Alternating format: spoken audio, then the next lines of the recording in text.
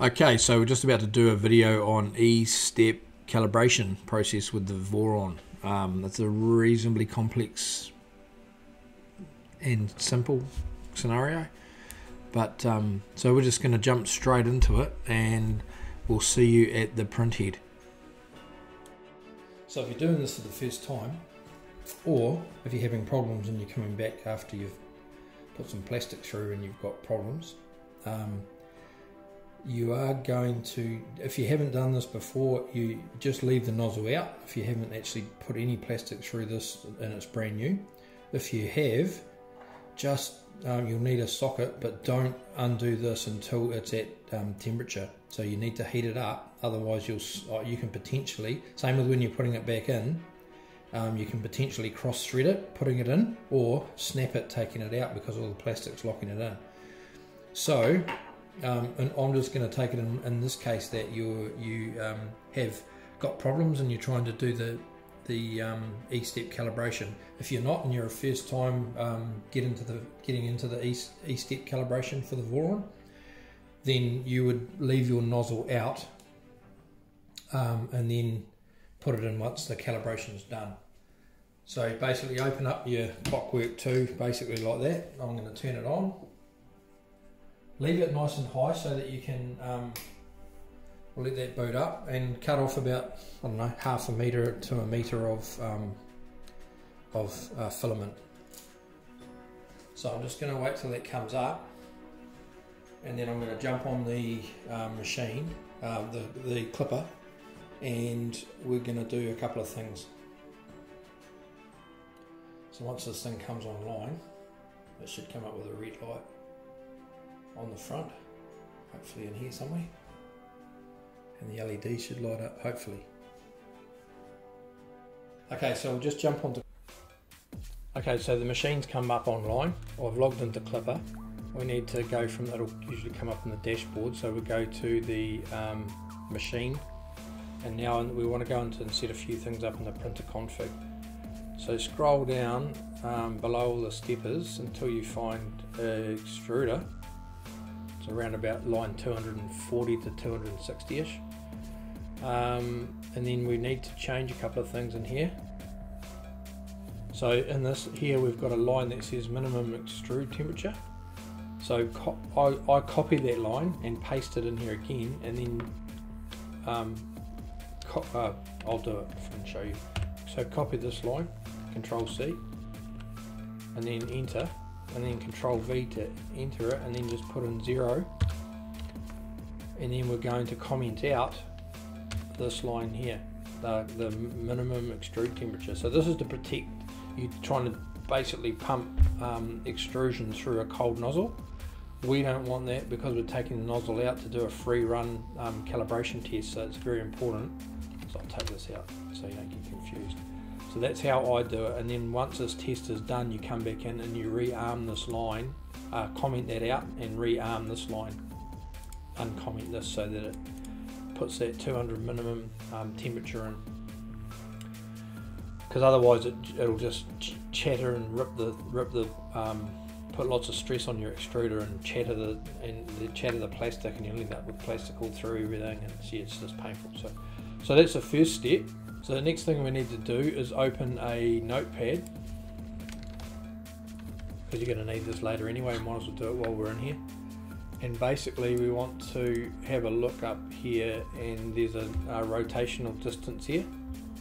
Let's copy this rotational distance, make sure you get the 22, so it's a standard configuration. Copy that, get that up, and then just put that as rotation distance. This will help you with your calculations. I'll show you later. Well, you need it, you definitely need it. So don't worry about that. That's one of my calibrated actual settings, so it'll be totally different for yours because there's just variances everywhere. So we can save and restart that. You must save and restart it, otherwise it won't take and you will wonder why it's having issues. So we need to actually heat up the nozzle now, so it's pretty quick. So we need to heat the extruder up I'm just going to heat it up to 210, and this has got a Rapido a high flow in it, so it's quite fast. So it may take longer for you, it may not. This takes, I don't know, about just over a minute to get up to temperature, which is pretty awesome. So yeah, so we need to heat this up so that we can get that nozzle out without putting extra stress on the threads and the extruder itself, because you will most likely, you might be lucky once, but you most likely snap the nozzle inside the part. Then you either buy a new one or you're going to have to heat it up to get that out with an easy out. It's a pain.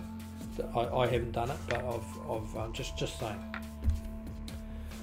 So we'll just let that heat up to temperature. It's there now. So now we'll jump back onto the machine, and we'll take the nozzle out, and we'll get started. We'll give it a bit of a clean out as well. So the head's at temperature now. The nozzle's at temperature.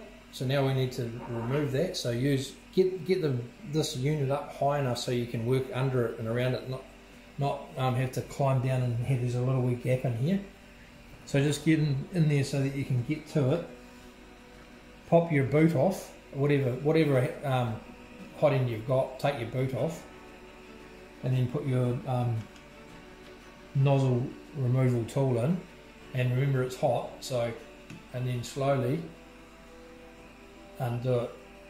Just be careful right on the end because it gets hot on, even this here is heated up because it's at 210 degrees, so we're just going to wind that out all the way out. Okay, so there's still plastic in there, which is good. We have to cut that off later. I wish I had got that when it was still hot. Never mind. So I'll just trim that off there, and we'll get to that. We'll put that in later. So now what we want to do is get our piece of, while it's still hot, get our piece of filament and just quickly poke it through and pull it back, or poke it through and keep pulling it through, just to make sure there's no bits of plastic actually in there, which there may well be here. So make sure everything's open here, and you'll feel it go into the, there we go. So just pull that through.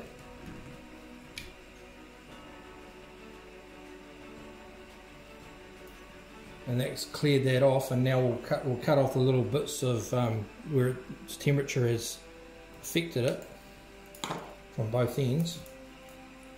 Got to be fast. And now I'll turn that off. So now we've pulled that out, I'm just going to turn the probe off. So that's down. That's going to go, cool it down to 0 again.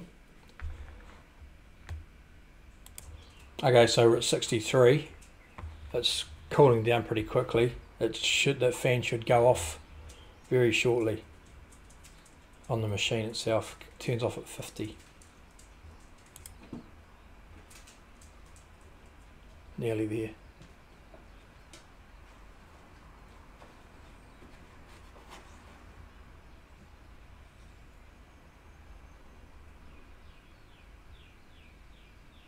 Okay, fan's turned off. Now that's at a safe temperature to work with. And once that cools down, with the fan, that fan's going at 100%, it'll take a minute or two to cool down. You want to get it down like below 50 degrees so that you can work with it safely. Into the extruder. Just get it so that it just starts poking out the bottom, like so. And then we're going to lock up the mechanism. So click all that in, and then I'm just going to put this up over the top. Yeah, I'll get down this hole. Just out of the way, basically. And then what we do, so you're going to need some masking tape or painter's tape or whatever, and you're going to need a pair of verniers as well. So I'm just going to set these verniers to 120 millimeters.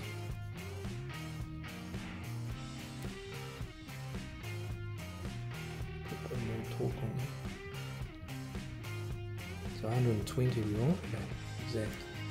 So, and then what we're going to do is I'm just going to tear off a little piece of masking tape, just a little wee bit like that. Move it on your fingers a few times so it's not so sticky. And then I'm going to do this the same way every time, and make sure you haven't moved your thing, and if you smack it on anything, check to make sure you've got that 120.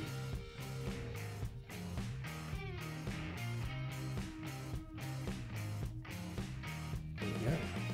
Lock that up nice and tight. Then basically what we're going to do is we're going to sit this here, and I'm just going to tuck this in behind here, and behind this, so it's going to be at that height. Just going to tuck this in behind, and then basically slide this down until come in from the side, from this side, and as soon as it touches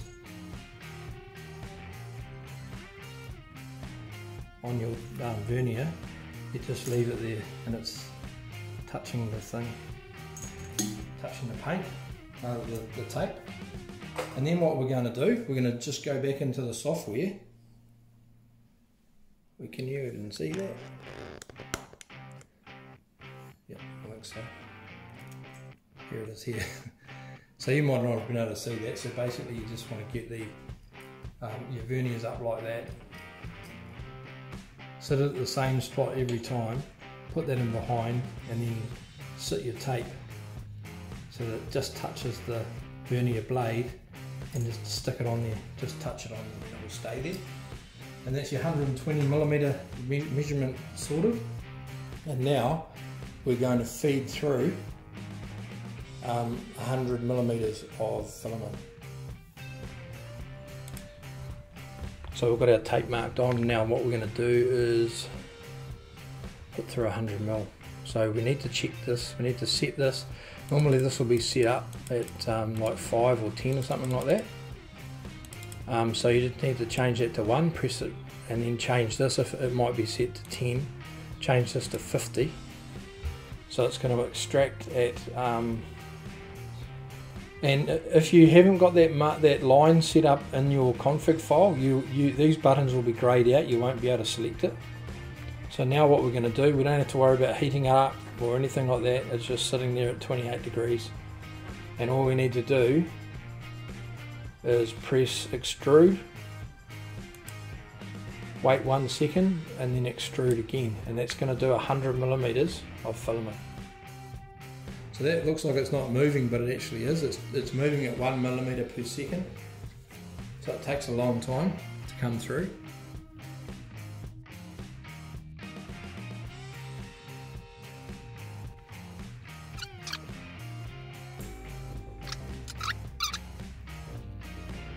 And then just basically pull it up about 5 to 10 mil, because it's definitely more than 10 mil there.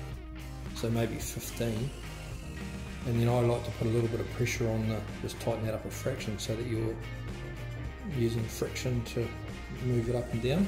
And then I just basically sit this on here, and then set it right there, just in front of the filament. And then slowly rise this up until I see this move, and don't touch it with your hand, because you will see it actually just touch the paper. So I'll bring it up, and it's a good indicator that you've actually hit the target.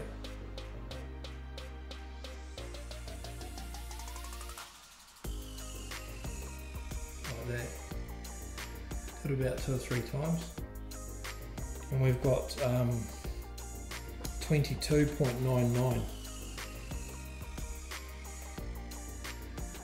That's that's our reading. Double check it, check it again. So it may be below, it may it might be less, it might be more, but you just need to basically do that. Double check your reading.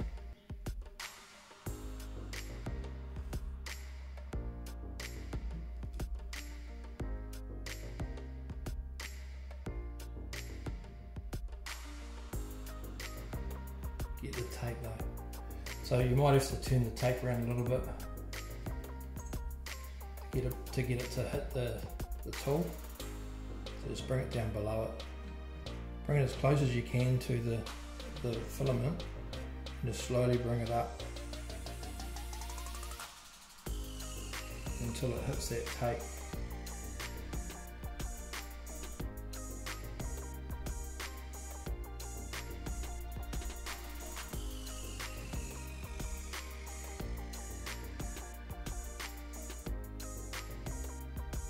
So you can see the tape move.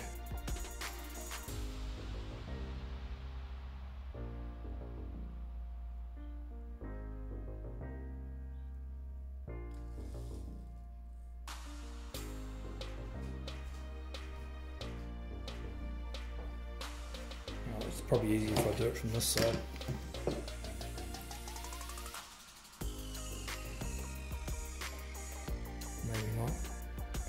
It's just awkward with the camera in the way, that's all.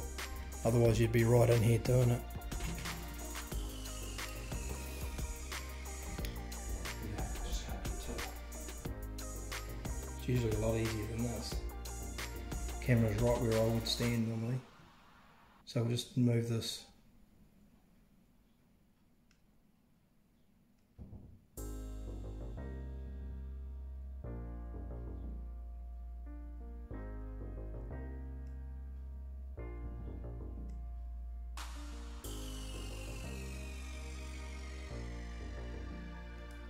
It's like that, 23.3.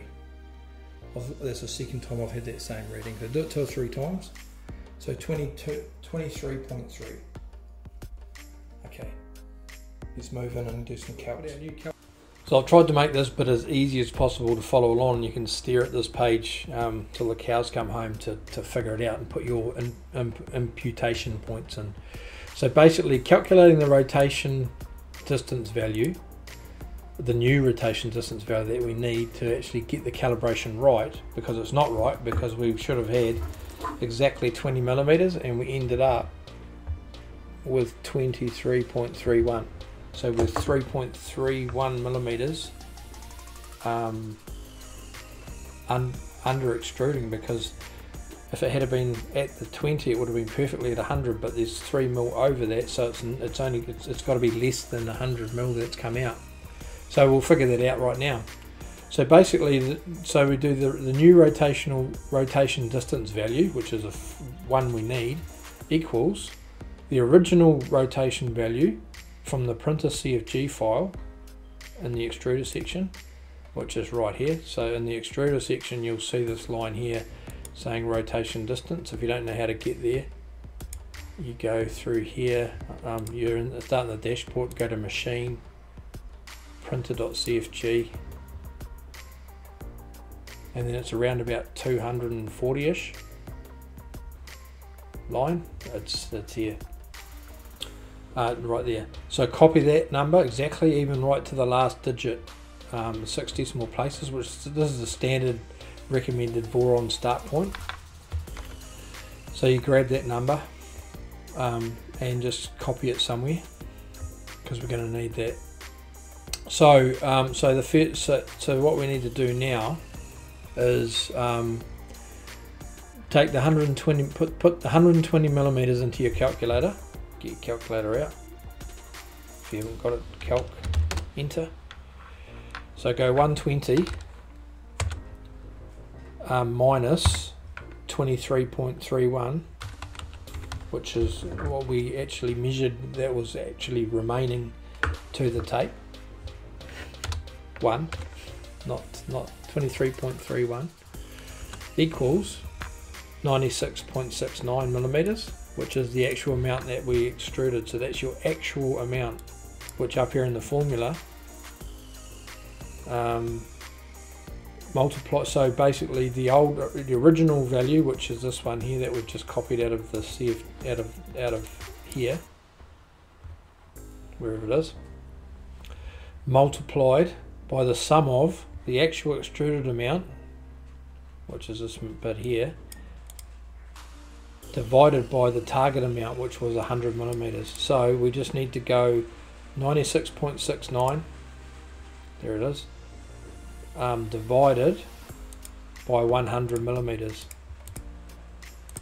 and that gives us a value. This is a multiplier of 0.9669. Yours value will be different, so that's here, 0.9669.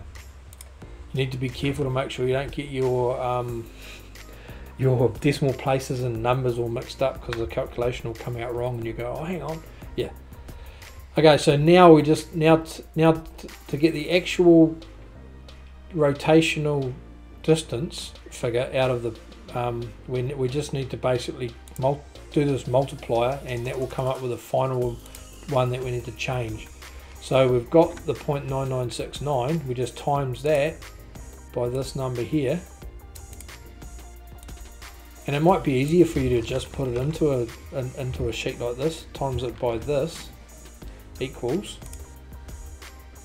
21. So just go to 6 decimal places, don't worry about having 10, so copy that, and the new value is 21.928277. so we can copy that, Control C. Oh, we've just pasted it, so we just need to go to extruder, and in this line change this number, so from the 22 all the way up to here, so delete that and then paste the new number in. Make sure you got your 6 decimal places, and then save and restart, and that's changed the config and updated it with that new figure. And now we're going to go back and do another 100 millimeter feed and check to make sure that we're in that 0.5%. So we need between 99.5 and 100.5. And we're just going to release this and pull it back up till it gets to 120, and then lock it up. It's probably easier to do it that way than have to take it all off and measure it again. So get your 120 on your calipers. Got your 120 there. And we basically need to now sit this in place so we can pull this up and down. Sit this in place. I should have done this the first time. And then you can just basically twist it round. Or not. Hang on. Make the tape round, turn the tape round 90 degrees so it crosses the path of the blade. Carefully feed that up, check you've still got your 120.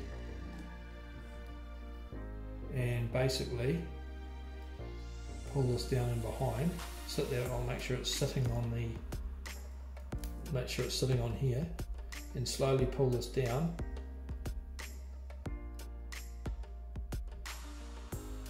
Actually, I'm going to need to move that tape up a bit because it's actually binding right in that spot. So I'll just feed this down a little bit and basically bring this down, make sure that's on there, bring this down until it touches, close this up,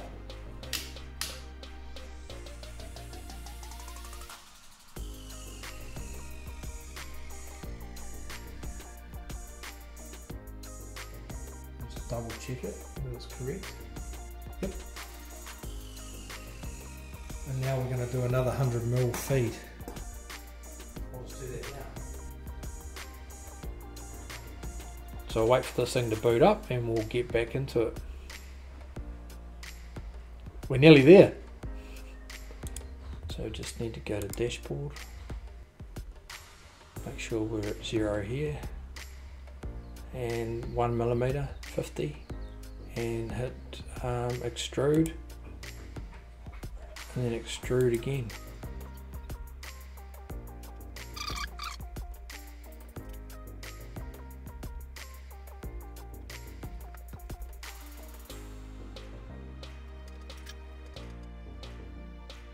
So let's finish moving now.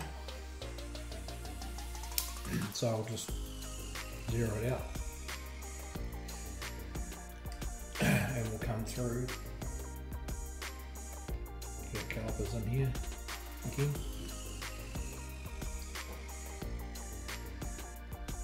This up. Just tighten that a fraction so it doesn't keep dropping down. Bring this over a bit so that we can actually get to it. Something like that. So I'm just setting this in the top hole in the very, very corner of the extrusion, just to keep it up there. Usually if it's on the bowden tube it doesn't move. So now we just need to carefully bring this up.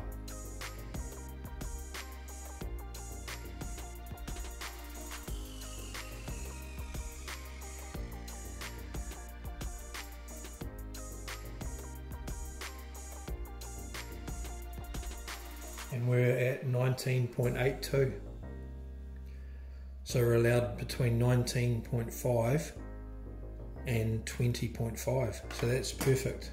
That is calibrated, ready to go. So there's one last thing to do. Let's jump back on the PC and fix that. Okay. So there's actually two things that we needed to do. One, we need to turn the nozzle back on to 210 so that I can do this bit.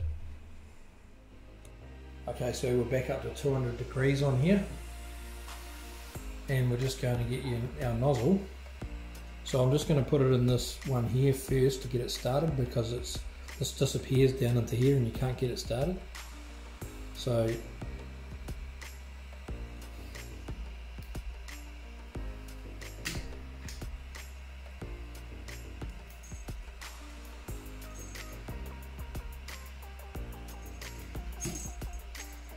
pull to make sure that all comes through. We just need to get down and put this in.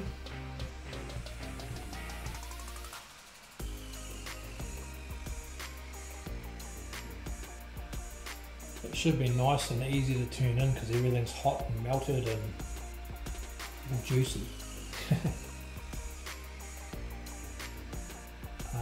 Yeah, don't try and do this cold because you'll end up having a massive major, and it's good because you can torque up the nozzle while it's nice and hot, and then you can give it a quick wipe off and then put your sleeve up. Just make sure with these ones they've got, with the Rapido, it's got three kind of grooves here, and you need to line it up on the right hand side. On that side there's the thermistor wires go up that way, so have one of these facing out that way when you put it up. And we're getting a bit of extrusion coming down still.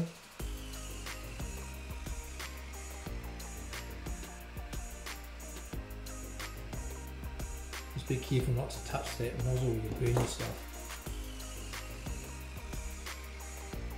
So we'll just line this up.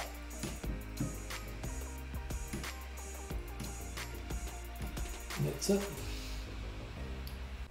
So now that we've finished the last part, the very last part of the calibration, we do need to change one thing. I can't save it because I'm running a print at the moment. So you just normally you'd go to machine, go to printer config, and then scroll down to that line around that 240 to 260 mark, around the extruder part. And what you need to do is make sure you hashtag, make sure this is commented out, this bit here, extrude temp equals 0, and which will be green if you've done it right, and then take the crosshatch out for your minimum extruding temperature, and that will basically stop a cold attempt to run the extruder through with a cold nozzle. So, and then just save and close, and it'll save and restart, so don't do it while you're doing anything else. Make sure you're not printing or anything like that. And then we can turn that fan off now, and the E-calibration is now done. And then you can feed through, you can set up your tension on here. I normally basically turn this from loose spring till it just butts up, and then I do 7/4 turns, so from 12 to 3, 12 to 3, 7 times, and that seems to be about right. But you'll be able to see how much you're chewing into this when it's feeding through. So anyway, that's the E-cal done. Thanks for tuning in. I hope this helps somebody out there, because there's not a lot of information that I could find really on how to exactly do this, especially if you're not a mathematician. Most of us are, or a lot of us are try, show, do. So I'm going to try and show you and see if you can do it. So yeah, rather than have to read through all the technical guff, yes, I had to have a bit of there, because you've got to understand how it's done and the right way to do the calculation. But apart from that, it's actually not that bad once you actually nut that out. Anyway, hope it helps some of you guys and gals out there. I really hope it does, but it's a very, very important part of the pre-startup process. If you're like most people, they just chuck it in and away they go, oh, it'll be right, that number's right, you know. Voron's given us that number, but it's not 100%. As you can see, you've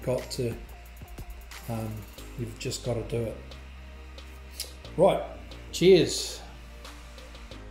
Okay, so we've successfully, I can turn this back to 0 now, and we've successfully done the full E-step calibration on the Voron 2.4.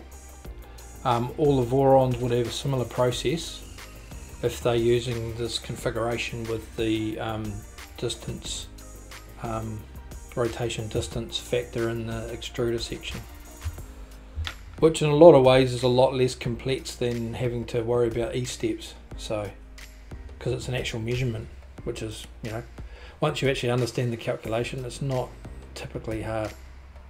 So hopefully that's helped some of you people out there. I know it even helped me, because I'm going to need to do this and look back at this video later and go, how did I do that? Yeah. So please leave a comment, tick the like, and subscribe if you can or wish, and then hit the bell if you have done that. So, but definitely leave some comments if you wish to, you know, chat or ask questions. I'm more than happy to answer as many as I can, or I'll put you onto the Discord and they can help you, because lots of helpful folk on there. But anyway, Westy over and out. Have a good day, and we'll see you on the next one. Cheers.